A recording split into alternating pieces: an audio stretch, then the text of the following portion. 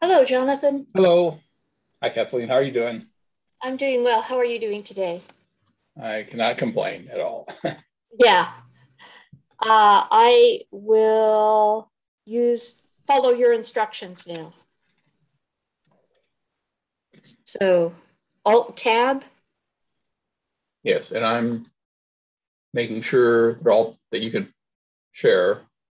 I just changed Okay. that, so we should be all set. Okay, so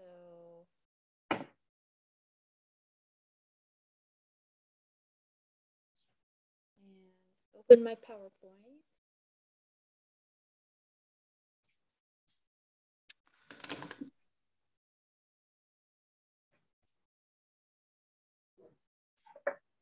Okay. So I'm on the first slide of the presentation. Do I need to start the slideshow yet? Yes, you do need to start the slideshow and then go ahead and go back to Zoom and do the share screen. Okay.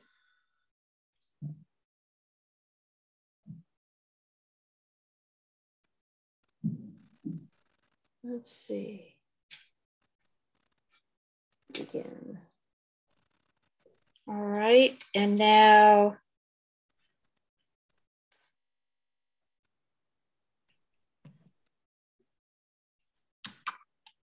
oops, that went too quick.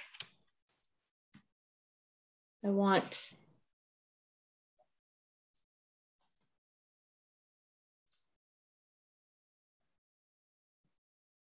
I don't know what I want. What are you seeing right now?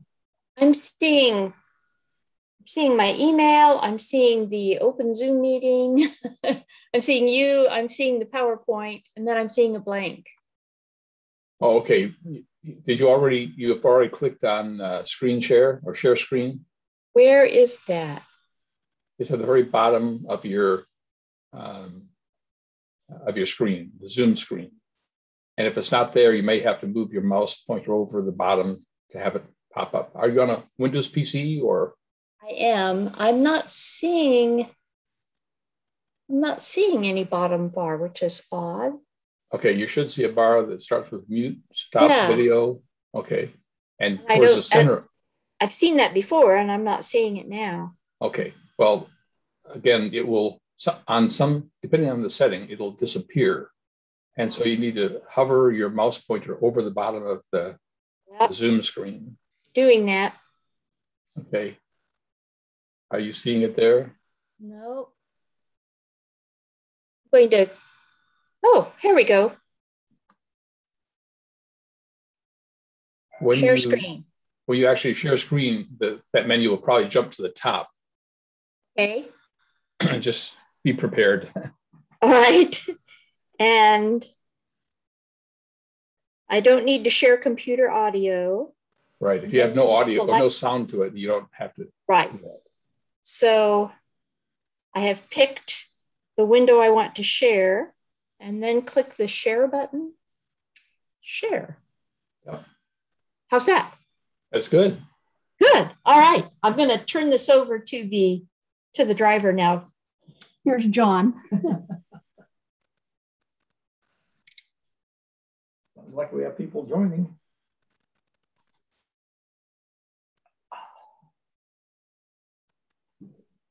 Okay, we'll give people another few minutes before we start. Jonathan, can you hear me okay? You're a little soft. Okay, let me, I'm gonna, my chair is kind of far away from the Turning microphone. my volume up too, that helps. So, Is that better now? yes, Okay. Jonathan, I think you've met John before on Zoom, but here, this is John and Hello, Jonathan. How are you?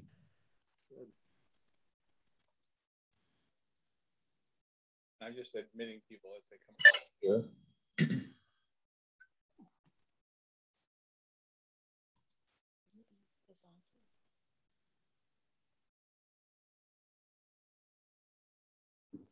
Turn off that little chime so that it doesn't disrupt you when you start presenting.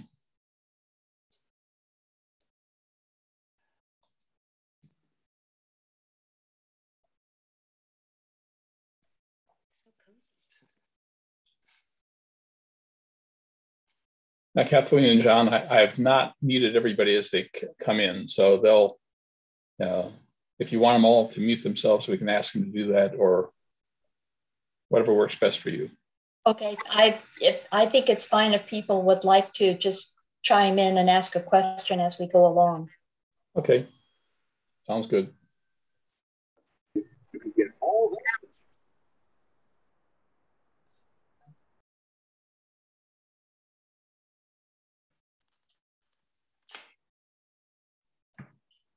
No, that's No. okay.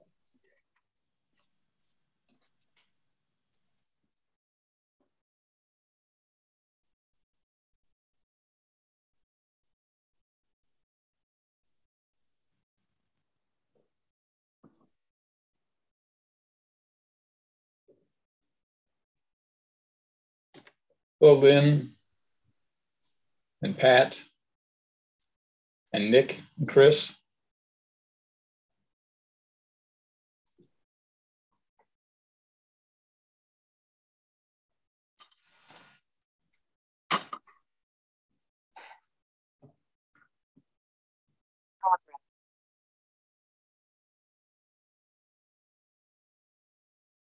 For those of you who are joining, we're waiting another 4 or 5 minutes before we start. Wait until it's 2 o'clock, heads up.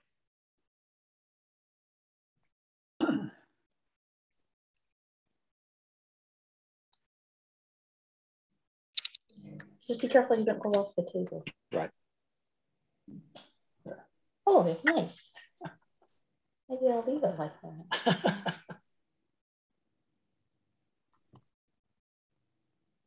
I'm moving my phone.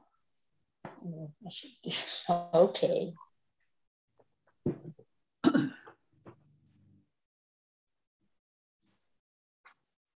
Hello, Anita.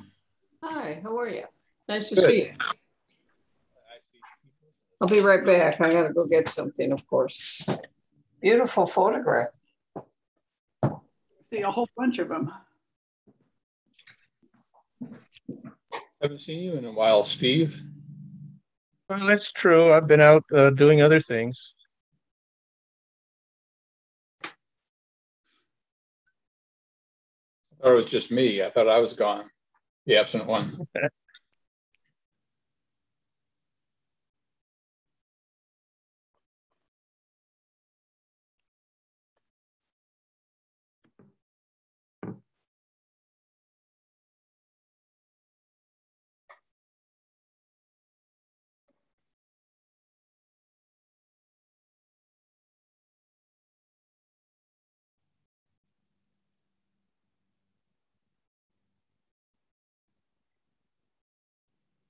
I'll mention it now and hopefully remember to mention later that on November 2nd, Robert Sin's going to do a session on a photo travel sig session on China. He and his wife spent a month there. And, so that should be interesting.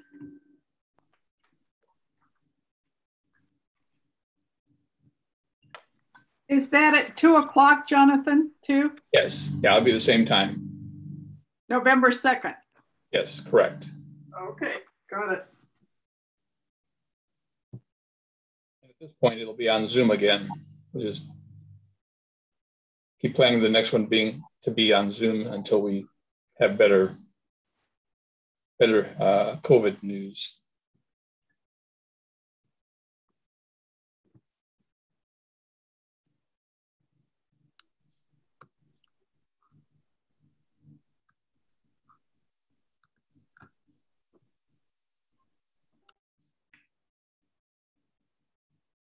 Oh.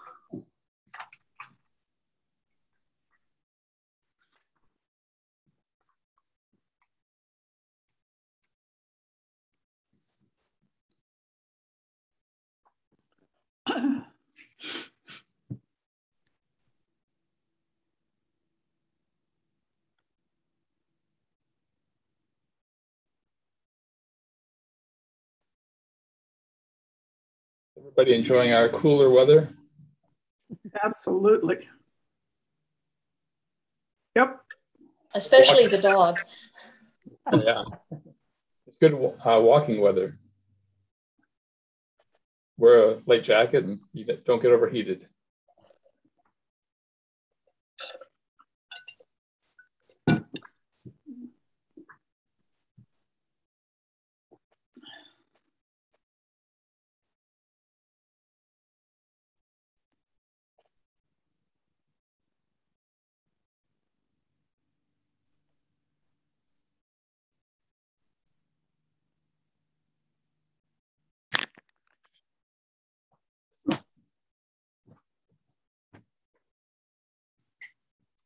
How you doing, Cathleen? Doing Anita. well. Yeah, nice to see you. Actually, isolation agrees with me.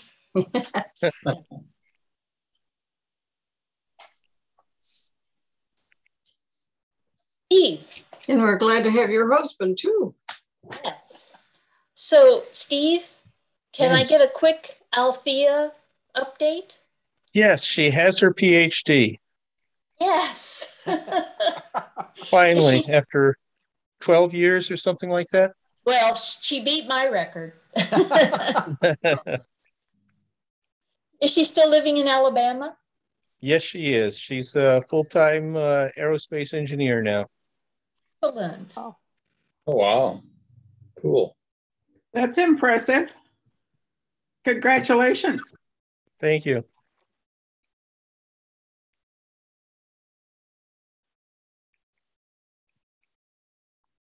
Ah.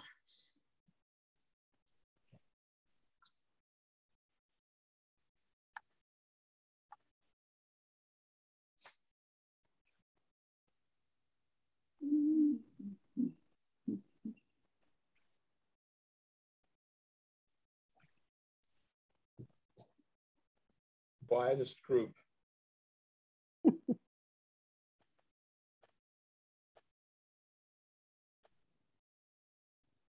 I guess we can just meditate for one more minute. Actually, my clock turned to 2 o'clock, so I'll let Dick Stein in. He just arrived. And since he shows up, let's turn it over to Cathleen and John for their photo tour of Iceland. And thank you very much for doing this. Oh, that's truly our pleasure. We had a lot of fun preparing. Okay. The floor is yours. Okay, well, I'd always wanted to go to Iceland, and Kathleen really had kind of interest in that too. And I've always wanted to like taking pictures of nature, so this was a real opportunity for both of us to go and enjoy this. It is, it was the Land of the Midnight Sun was the name of the tour that we went on. It was a photographic workshop conducted by a couple of professional photographers, and Kathleen will talk a little bit more about those in a few minutes. So we'll get started here, and I hope you all like waterfalls because there are a lot of them in Iceland.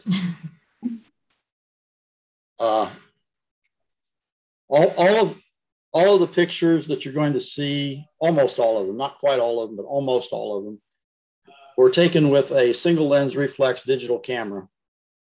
And they were all taken in the RAW format. And if there's time at the end and people have interest, we can talk about the difference between RAW and JPEG, but I won't try to go into those at this time. This is Iceland. It's an island. It's on the Atlantic Ridge, which means that half of it is on the tectonic plate for Europe, and the other is on the tectonic plate for North America. And so Iceland is slowly being split apart, and that's why there's so much volcanic activity here up far north. It makes for very interesting features. And our topic today is photography, so we're not going to get a whole lot into cultural and other demographic issues. But I've tried to outline here where we spent our days doing our photographs as we go around the ring road. And the ring road is the red road to circle around Iceland. The guidebooks say it doesn't matter whether you go clockwise or counterclockwise because you're going to end up at the same place either way. And it's, to give you an idea of size, the ring road in its totality is 825 miles. So that's the trip that we're going to take today. Obviously, we took some side trips here and there, but that's basically what we did. I'm going to start off with a photograph that shows you one of the reasons it's good to have photographic experts with you on your tour. When you get to a place that you're excited about, haven't ever seen before, you jump off the bus at the first stop, want to take pictures, it's raining, and so you put on your equipment to make sure you keep your camera clean. And if you look at the upper right and left-hand corners of this, you'll see it's all white. Well, that's because the little rain hood that I put on my camera and lens was hanging over the front of the lens. And I was so excited, I was just focused on the waterfall here and forgot to check the corners and the edges like you're really supposed to when you take photographs. But I was only on my third exposure when one of the workshop leaders came up and said, oh, by the way, you might want to take this off the front of your lens and clear it out a little bit. So it's nice to have people watching out for you so you can catch the mistakes early. But here's a picture of more of the waterfalls here. And up in the upper left corner, I've tried to label these slides as to their location. This is Hraunfossar. And in Icelandic, foss means and fossar is the plural of that, so the water falls. And the water that's making these falls is just coming to the surface. It's been traveling underground for quite a ways, and this is where it comes out and falls into the stream and runs on down. And we did have rain off and on quite a bit throughout the trip, but this was our first stop on the first.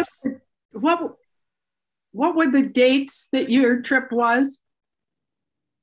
We were there about the last week in June and the first week of July.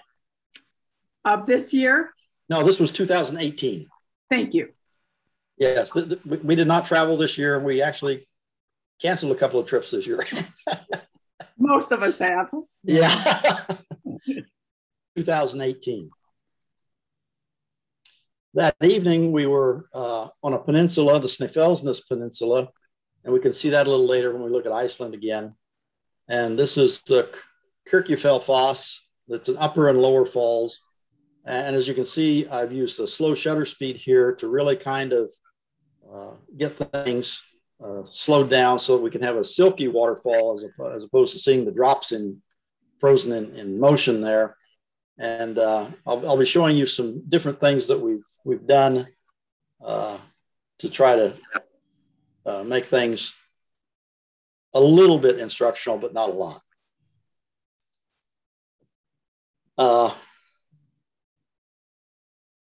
And I'm actually going to, let's see if I can back up here. Yeah, I can't see it too well on this. We've got with the zoom, but if you look up in this area, you can see there's a rope. And if you look closely, you can also see there's some asphalt path up there. And this picture was taken as is in the raw format in the camera without any post-processing done to it. And then this picture was after post-processing in Photoshop and Lightroom. And I have removed those, the rope and the asphalt paths up in that upper right-hand corner. And that's something you can do. To me, it was a little distracting because as you look at the falls, my eye kind of tends to go up toward the upper right as I look at this. And that was distracting to see those things up there. I did not remove the same things in the upper left because my eye doesn't normally go there, and I just didn't take the effort to do that. But you can still see some rope and railing up in the upper left if you look at that. And so you can be selective about that. And then also with RAW, you can enhance the image the way you want to and make it brighter, change the colors, do whatever you want. And this was what I thought looked like a better picture than that first one did. This is the upper fall of the same place with Kirkjufell itself, and fell means mountain in Icelandic. And it's the most famous and most photographed mountain in Iceland. And so the falls and the mountain are right there together. And this picture was taken about 11 o'clock at night. And this is part of why we talk about the midnight sun is, and we'll see more examples of that as we get a little further along. And as you can see, it was quite cloudy, the clouds obscuring the top of the mountain there. The next day, we headed down to the other side of the peninsula. And this is Gotcha Tour, which is a naturally formed stone arch there in the ocean, again, using a long shutter speed. One of the things the guides, the workshop leaders told us and gave us a lot of information about was using neutral density filters. And those are basically just a dark piece of glass. Various levels of darkness are available so that you can cut down on how much light is coming into the camera, so you can slow down the shutter speed. Again, so you can blur motion, such as the water motion here in the surf that's going. And so this was probably with about either a 3 or 6 stop neutral density filter. And if you look up on the formation itself, all the little white spots, those are gulls. So those are birds out in the ocean, making little snowflakes. This is a picture that I took. So anytime you see pictures of photographers, that's me with my iPhone, taking pictures of people taking pictures. So the person who's in the front with the camera, you can see that's some pretty fancy camera equipment. He's taking a picture of our tour bus and our 2 guides. The fellow who's facing us in the black jacket, his name is Edwin Martinez. He's from the Philippines, and he leads tours all over the world, but he also works for Icelandic photo tours. The fellow in the blue jacket, his name is Raymond Hoffman. He's from Germany, and he came to Iceland and was leading tours for Icelandic photo tours, and he fell in love with an Icelandic girl. So he and this woman married, they have a family, and this is what they do now. One of the really cool things about this tour is there were all levels of photographic expertise, and there were at least 2 of us who were only taking photos on our cell phones, and we received equal instruction with all of the other people on the tour. So it was really cool. And you can see this bus sits up pretty high and got big tires. And that's because this bus was capable of going into the interior of Iceland, which we didn't because it was still too early in the season. They hadn't opened the roads into the interior yet. But in the interior, there are a number of rivers, but there are 0 bridges. Oh. So if you're going to travel, you have to ford the rivers. And this vehicle was capable of doing that safely in that back area. And there are quite a few roads in Iceland that are, if you don't have 4-wheel drive, you're absolutely positively not allowed to drive on. And so that's, I'm interested in getting back to Iceland so we can go into the interior, into that area that's so remote and so really desolate.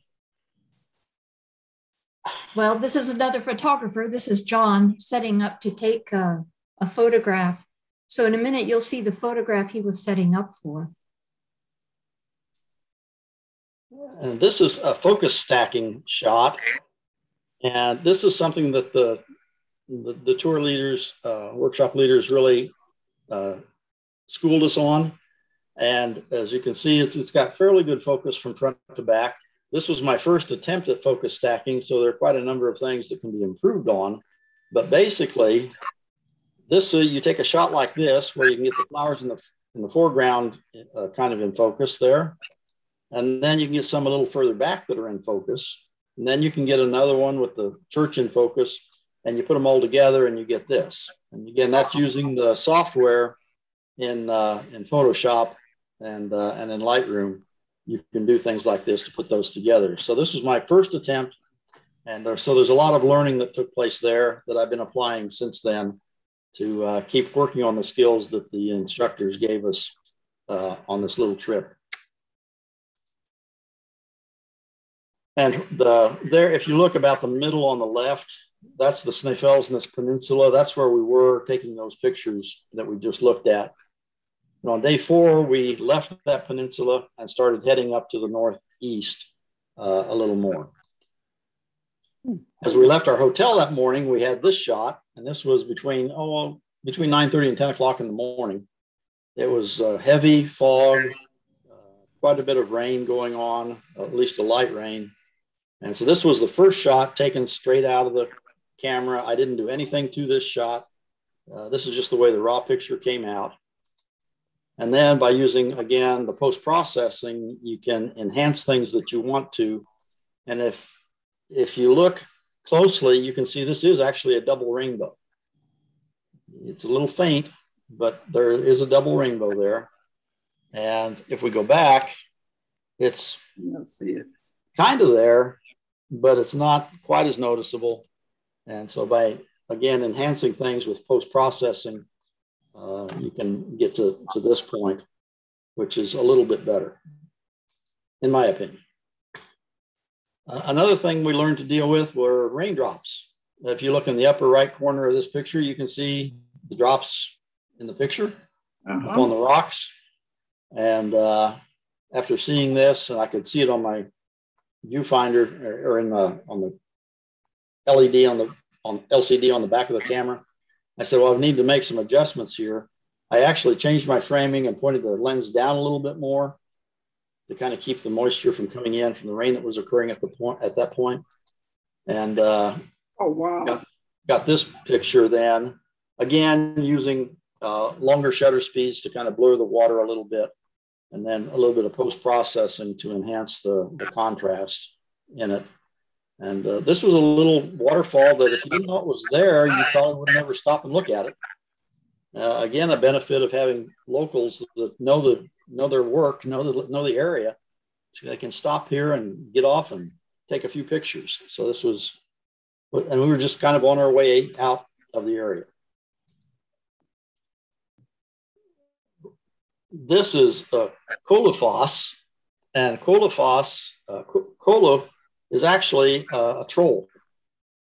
And the troll is said to have created this gorge that this is in. And it actually, the troll has stored its treasure under one of the mountains and has set traps so that people can't find the treasures. Trolls are very common in Iceland, and as are fairies. And so there are lots of stories about these things. And so this was a nice little waterfall, and it was just off a kind of little gravel road, tiny little bridge to go across. And this shot was actually taken from that little bridge, which was, you had to be careful because if anybody was going to come in a car across the bridge, there was barely room for them to get by if you were standing there. So there was interesting experiences. Well, this is taken by me again, because you can see there are photographers in there. And this was a herd of Icelandic horses. The fellow that's in front in blue, he was from Germany. He had been on many trips with the Icelandic photo tours. And one of the things that was fun to listen to him talk about was his trip to Iceland to shoot the Northern Lights in the dead of winter. So there were a lot of different experiences you could get. And you can see the rider in the background there. Oh, and I want to point out the person in green in this picture is Bob. And Bob and Marianne were a couple from Dallas, Texas that were on the trip. And we actually got to be pretty good friends with them. And we've traveled with them since and have some trips planned in the future with them. And he'll come in to mention here in just a few minutes. This shows a little closer picture of a rider on the horse. You can see that the horses are maybe a little smaller than we're used to seeing. And it is a small breed. And the breed was brought to Iceland by Norwegian people out of Norway around the year 1000, maybe 900. And by the year 1000, the governing body of Iceland had passed a law saying it is illegal to bring any other breed of horse into Iceland. As a result, for over 1,000 years, this is the only breed in Iceland. They've been isolated. And now it's still illegal to bring other breeds in.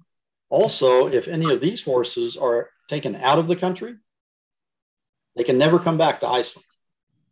They're worried about the genetic diversity, or the genetic strain, obviously, but also they don't want any diseases brought in from anywhere else that would threaten the population.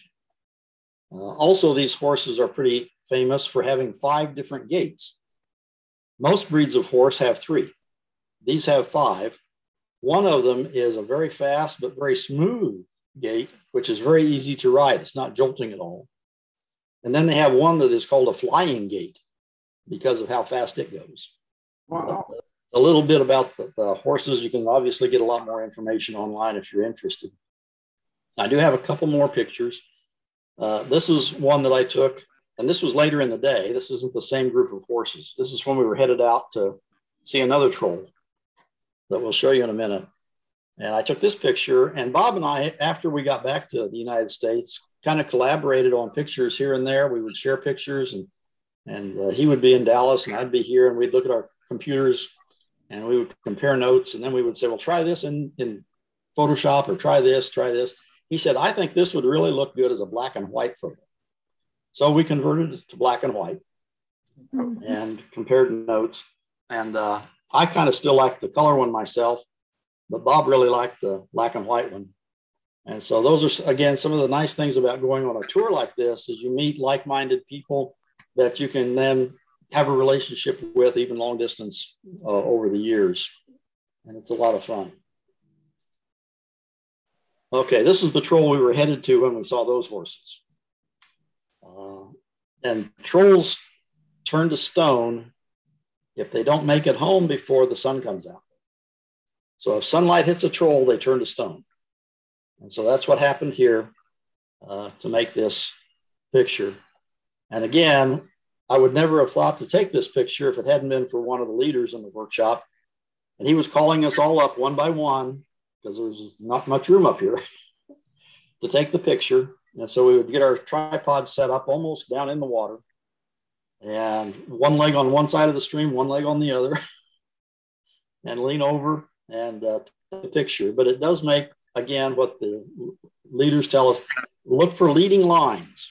Look for things in the picture, your composition, that lead the eye up toward your subject. And so this stream kind of does that. And again, the little valley that it's in. And so that's a leading line up to the frozen troll.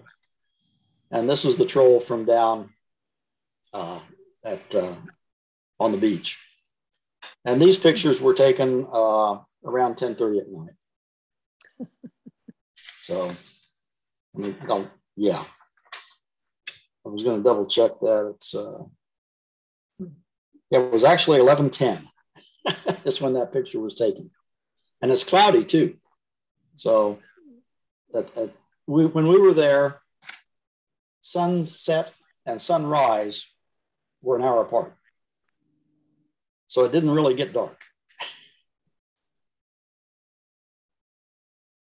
So the next day, we headed across the northern part for days 5 and 6, and took some more pictures in this area. This is a Glaumbear, which is a museum, and there's a church in the background. This is a museum of turf houses. And when the Icelanders settled here back in the about 800s, they lived in turf houses. And as a matter of fact, in this museum area, one of these turf houses was actually inhabited until 1947. Wow.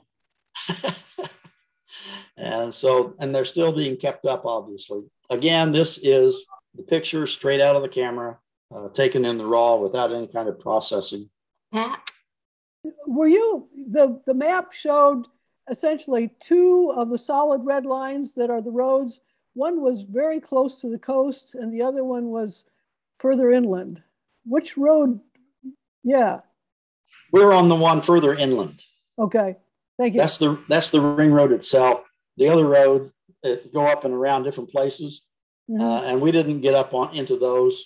That would obviously have taken quite a bit longer to cover all that area. But yeah, that's a good question. The ring road is the inner road here, going around. Okay, thank you. So here's the same picture after some processing in Lightroom to get a little more contrast in the sky and brighten things up a little bit. I took this picture. I collected these warning signs as I went around and we were walking around. And I love this one in particular. People are foolish everywhere. And we actually saw 2 rescues from people who ignored these signs and, stepped over the line. They have to bring in helicopters and they have to bring in boats to get people out. So it has a little sense of humor, I think. And of course, people taking selfies doesn't really make things safer. It's kind of like when you're taking pictures and say, why don't you take another step back? Yeah. Okay, and this is a place where that sign might be a pretty good thing to pay attention to. This is close to the Highlands. As a matter of fact, the road we took in here had a gate off of one side where a road went off to the side, and that gate was closed because the Highlands weren't open yet. And so this was up close. And you notice the striations, like the columns on either side of the waterfall. Those are basaltic columns that they actually form in hexagons. So those columns are hexagons. When the basalt cools after a volcanic eruption, they form in this shape. And there are a number of these locations in Iceland, as well as other parts of the world. One of the more famous locations is the Giant's Causeway. I want to say Devils, but the Giant's Causeway off the northern coast of Northern Ireland. Right. And so that's quite an impressive formation there. Yes, I was lucky enough for just 2 or 3 minutes, the little rainbow appeared on the side of this waterfall, and I was able to get one of the with that in it. Cool. Now, this church on the left, Hallgrímskirkja, which is in Reykjavik, was completed in 1986, and it took 40 years to build. It's all concrete. And they used the theme of the basaltic columns as the theme for the church. Right. So you can see the same type of formation there. And the architect very much wanted to do that to make it be very much a part of Iceland. And that's Leif Erikson in the statue there. Excuse me. And that statue was donated to Iceland from the United States a number of years ago. And there's just a picture itself. A very popular place. There are always lots of people here.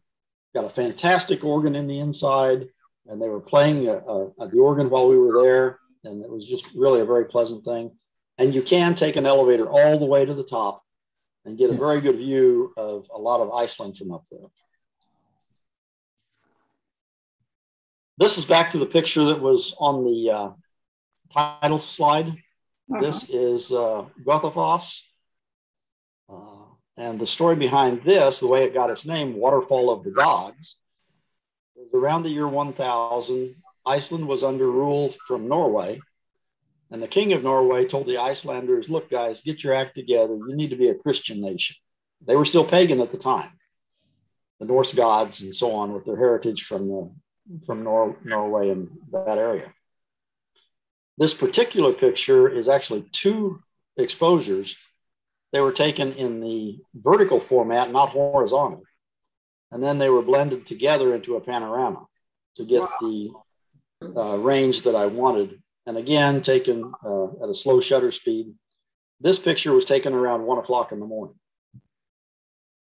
And obviously no flash or anything, but you can see the color in the sky a little bit. It was a little cloudy still, so we didn't get a lot of color, but we got some. And but those shots were then combined in Lightroom to get this picture. You guys didn't get much sleep. On this particular night, we checked into the hotel around 2 o'clock in the morning, but they let us sleep until 9 or 10, so that's not so bad. It was an exciting time.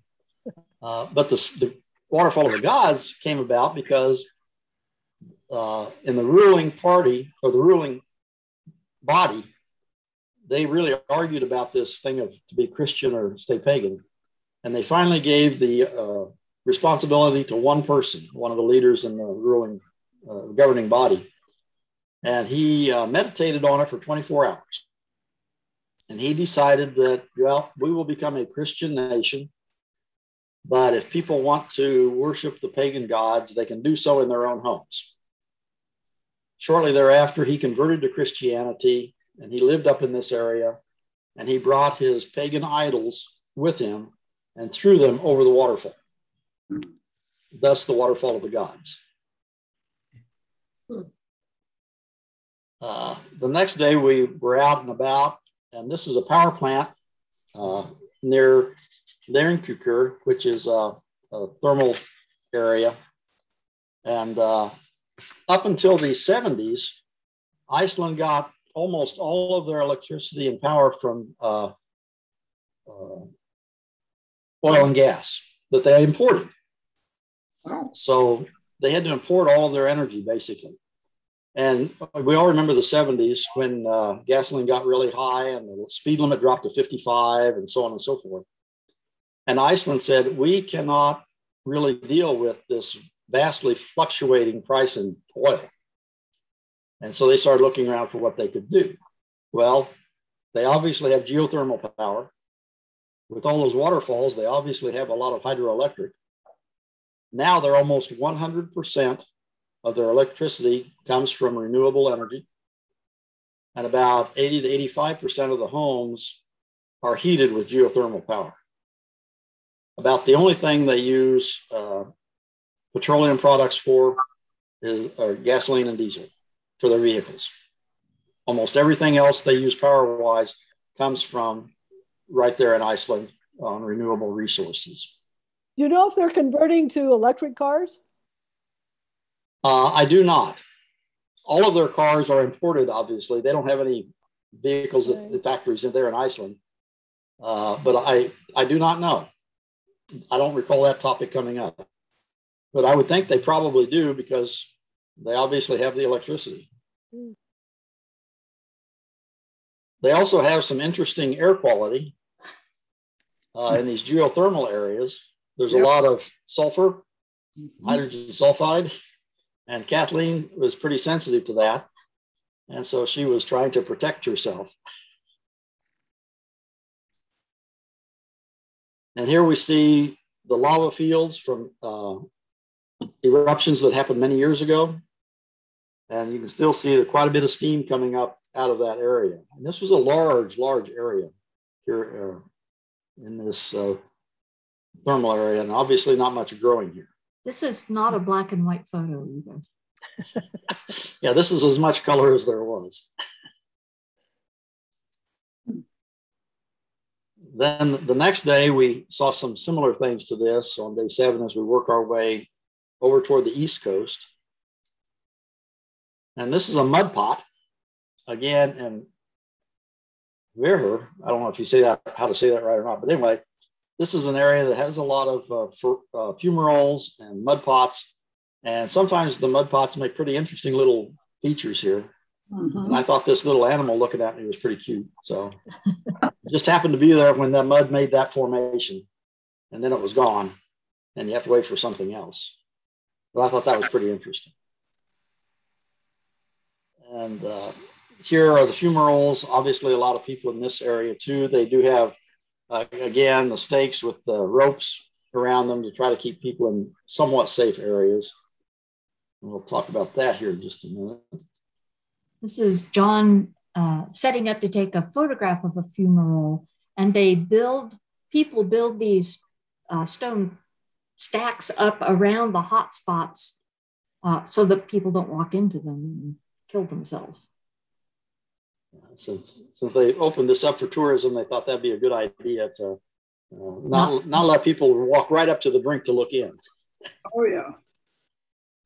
And then there's the picture I took without the people in it. And I like the sky there, but that's a big pile of rocks to keep people away. This is Dettifoss, another quite famous waterfall. And this one discharges at around 3 million gallons per minute. So there's a lot of water coming over, a lot of power there, a lot of mist coming back up out of the valley from the bottom of the waterfall. And if you look carefully on the left bank, there are people over there. But we'll take another look at those in a minute. This is a picture from down lower, more eye level with the river coming in to where the waterfall is. You can really see the mist coming up out of there. And the people are still over there on that other bank. And if we do a zoom in a little bit, it becomes a little more obvious.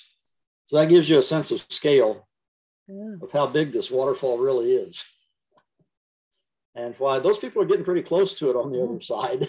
And I'm pretty sure they don't want to fall in, because that would, I don't think there would be any rescue there. That is one of the largest waterfalls in the world in terms of volume. Then we worked our way on over to the east coast to a puffin colony. Puffins are only on land during the breeding season when they raise their young. The whole rest of the year, they're out in the ocean gathering up these little fish. So here's one of the parents with a beak full of fish, and the little burrow is back behind. Their nests are in burrows. They dig these holes into the side of the hill, and that's where the pufflings are. They're not chicks, they're pufflings. And that is the official name of their chicks, is pufflings. Yep. You can also then zoom in on a picture like that. And again, by taking a raw picture, you get a lot more detail, a lot better information to work with. And so you can zoom in and you can see then the little fish that they have in their beaks and their cute little eyes. And so this is the Atlantic puffin. And here's one with the picture, backlighting on the feathers, on the wings. And all of these pictures were taken around 10 o'clock at night. And this is my picture of the photographers taking pictures of the puffins. So they had, yes, you see they had a platform there for people to use if they wanted to. And it was well set up for what we did. And it's a remote, extremely small area. Then we start heading down the coast, and we did a lot of traveling this day, so there aren't a whole lot of pictures left.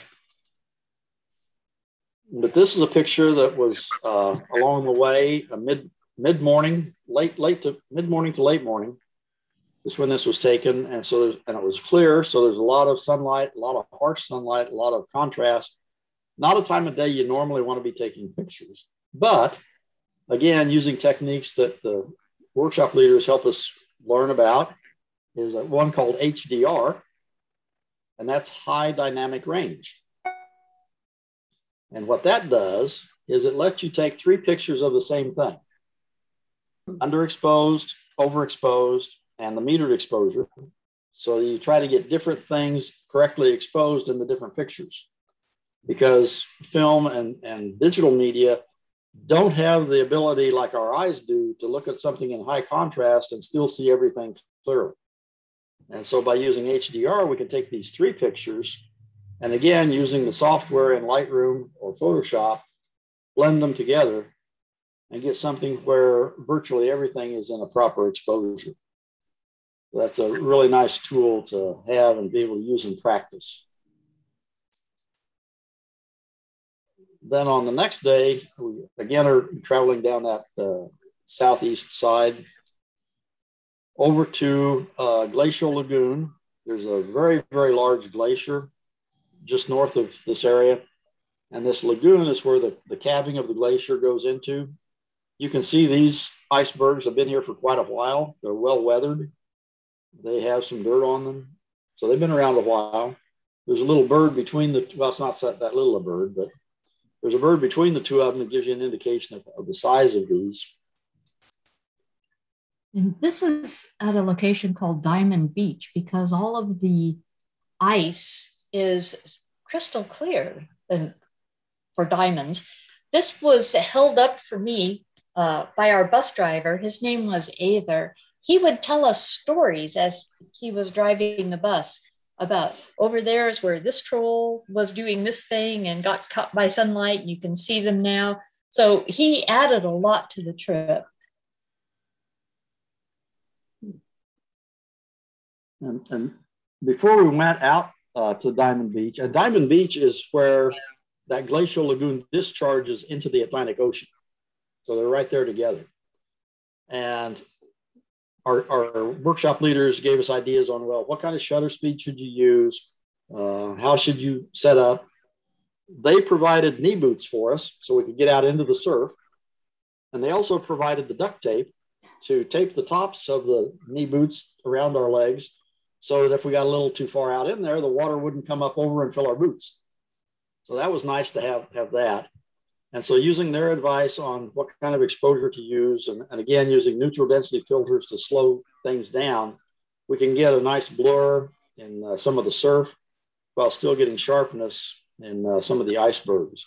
And you can see some of them like it there in the background are white, but others are really this crystal like Kathleen just mentioned for the Diamond Beach. Also notice the black sand.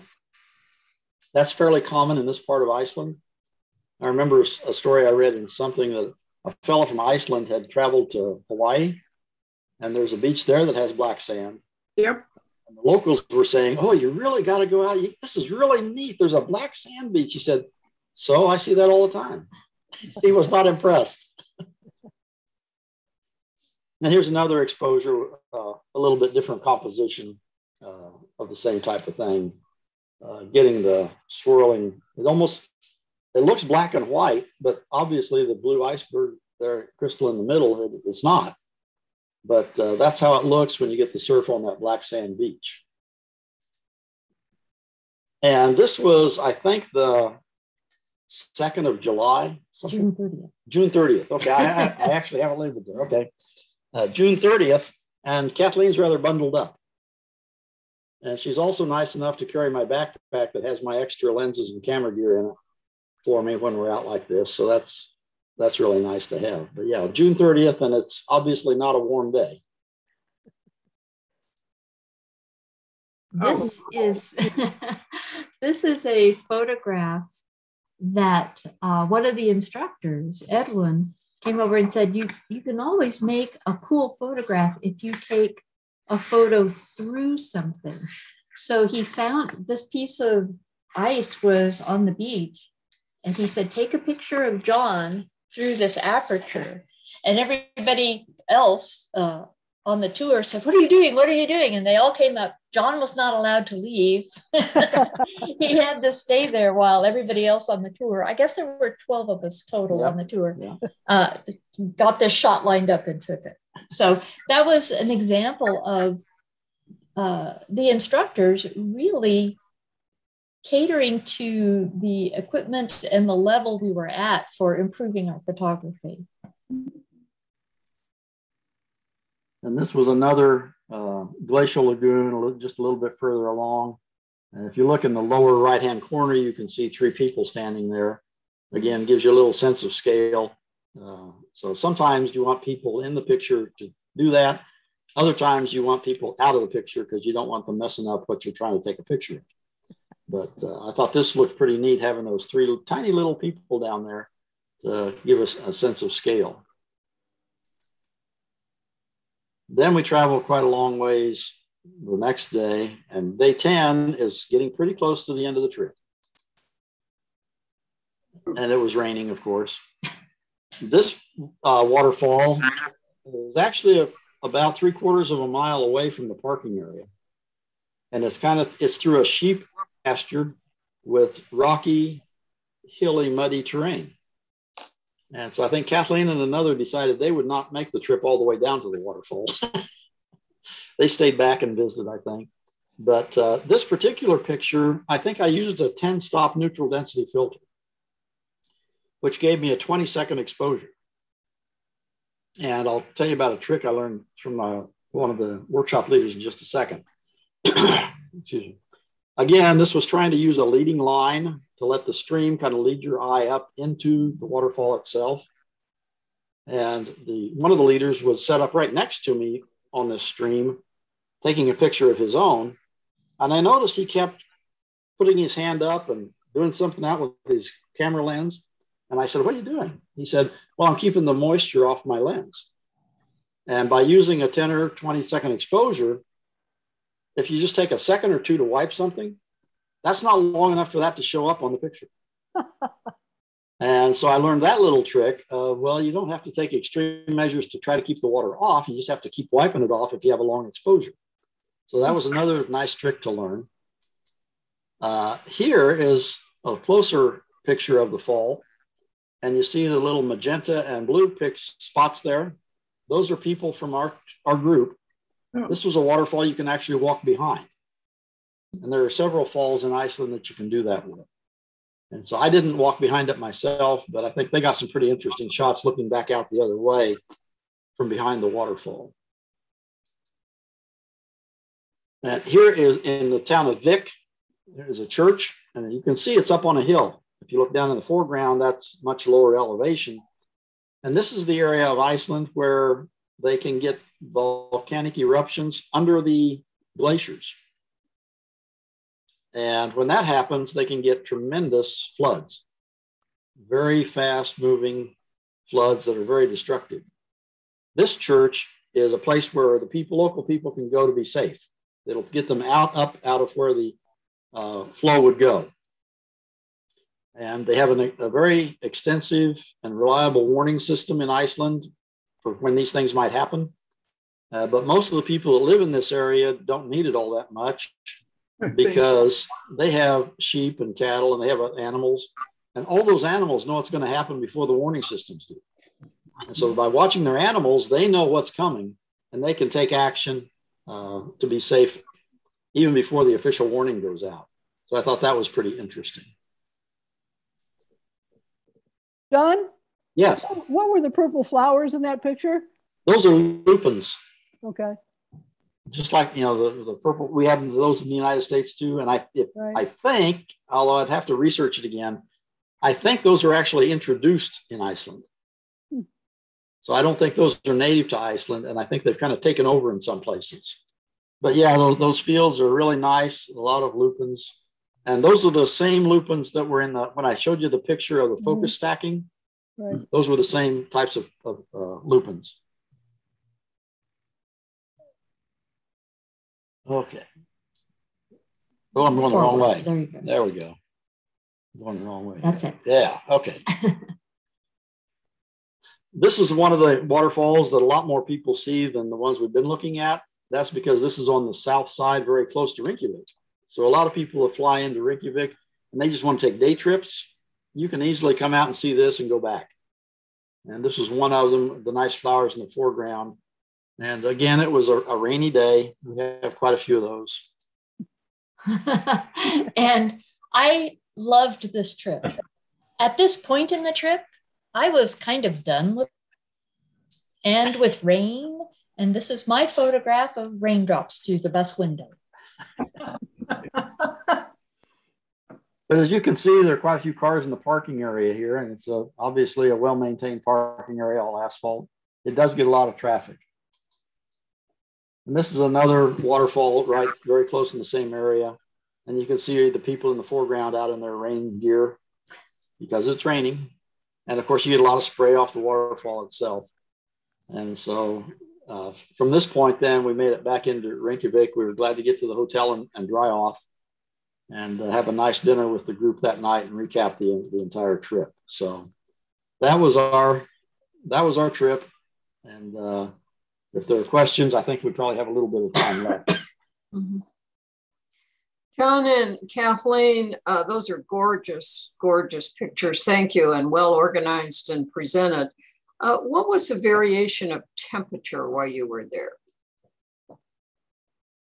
I would say, and Kathleen can chime in too, but my guess, it was primarily from the low 40s up into the low 60s.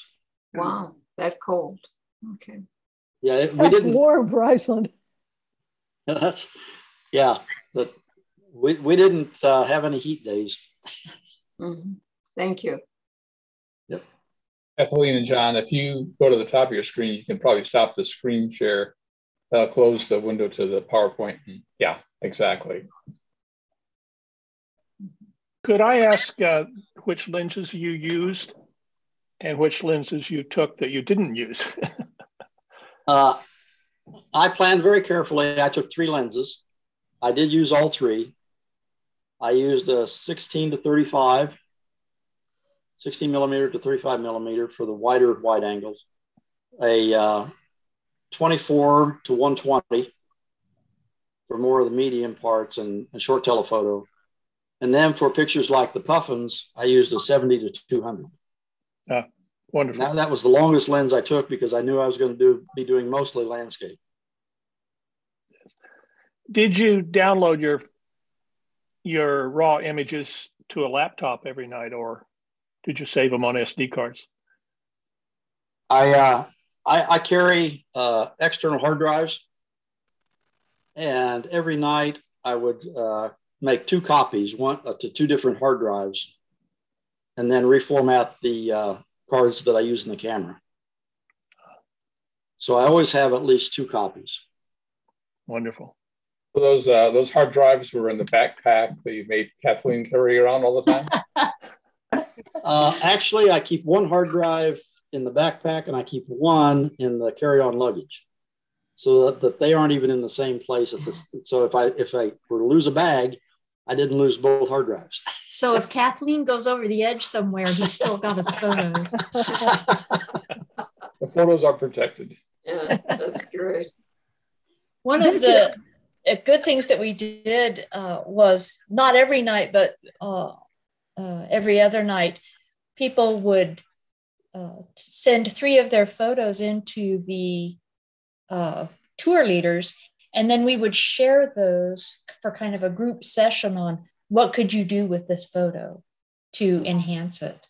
So that was just a real nice opportunity to learn a lot about post-processing as well as setting up your photos. What time of year would you have to go if you wanted to go into the interior? You need to go in mid to late July. Mhm. And it's really from, that mid-July to about mid to late August, early September. Okay, that's the warmest time. Yeah, that's when the roads start opening up and you can get in and do some things. And it's amazing if you get on the internet and look around and see what people do when they go to the interior. People have these very elaborate vehicles where they actually have their tents on top of the vehicles and a little ladder that goes up, and they camp on top of their vehicles. Oh. And some of the people actually have these specialized vehicles that they take around the world with them. Really? They go to Africa, they go to Iceland, they go to different places, and they actually have their vehicles shipped to those places so that they can use them in these very rough, remote areas. Yeah. So some of that's on the internet. It's pretty neat. Yes. This was a wonderful presentation. Thank you guys so much. Yeah, beautiful. Thank you. Truly wonderful. Yeah. Great Thank job. you. Thank Glad you. to do it. Inspiring. Thank you.